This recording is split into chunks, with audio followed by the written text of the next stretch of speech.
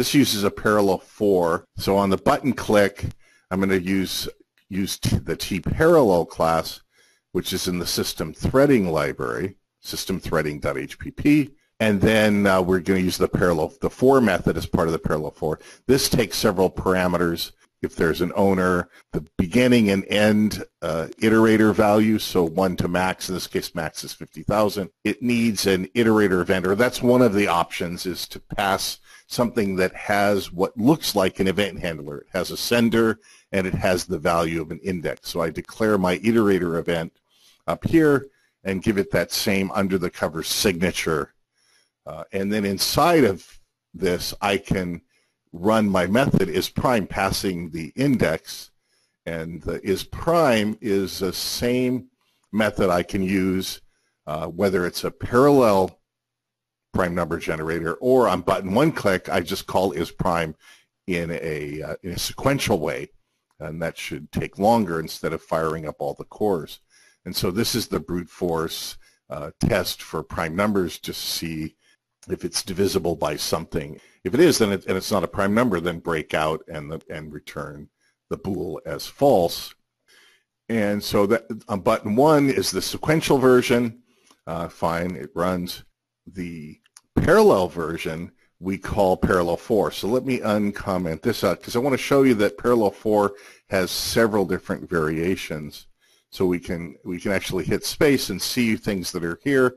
There's a loop state, loop resort, iterator event, 64-bit precision or not, and then there's the rest of the constructors and so on. But there's that parallel 4 method. So let's go again and put 4 there and look at it. And then these are all the different variations for parallel 4.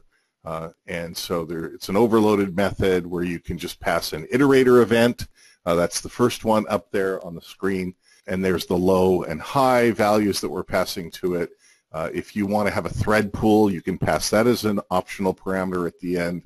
Then down the way, there's you can have a stride, which is how long things happen in which threads. It helps you identify which parts of the parallel 4 are going to run in a certain thread or a couple of them in a thread and so on. So there's different variations of things that are inside of the parallel 4. So let's just take a look at this. Oh, I should mention one other thing. There's this T-interlocked class, and T-interlocked allows you in a threaded application to do certain operations like increment a value.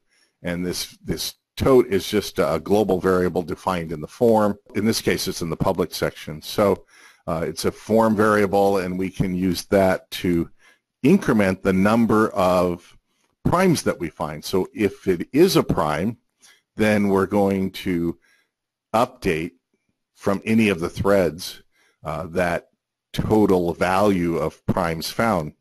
And we use the increment method. So let me uncomment this for a moment, and we'll take a look at what we can do. So there's all sorts of methods in T-interlock: increment, decrement, do some testing, exchanging values, adding a value, and then there's the rest of the things that involve instances and so on. So it's a nice little class that you can use inside of a thread to do things like add numbers together and such. So let's take a look at this. Is the VCL version. So we'll just run this one. And this one, I guess, is a 64-bit Windows version. So if I click on button 1, it's going to run the sequential and says, okay, out of 50,000 numbers, it found 5,134 primes, and it took 434 milliseconds. Clicking button 2, which will run the parallel version, it said, okay, we found the same number of primes, but it took 1/4 of the time. It took 123 milliseconds.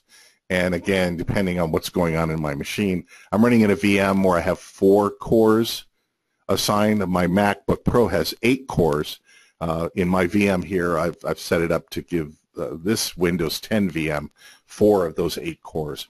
We can do the same thing in FireMonkey. And so in FireMonkey, we can then run the application on Windows, Mac, iOS, and Android. And this is just the same application. The only difference is that it's using a FireMonkey form. but it's used the same code. I've got my memo, I've got my buttons, the exact same code. Here's the sequential version, again, for the loop, and here's the parallel version. So this one, let's just run on OS X. So now I've got my for loop here, and it found 5,134 primes. That's good. And in this case, I'm not in my VM. I've got all the cores, so it can run even faster.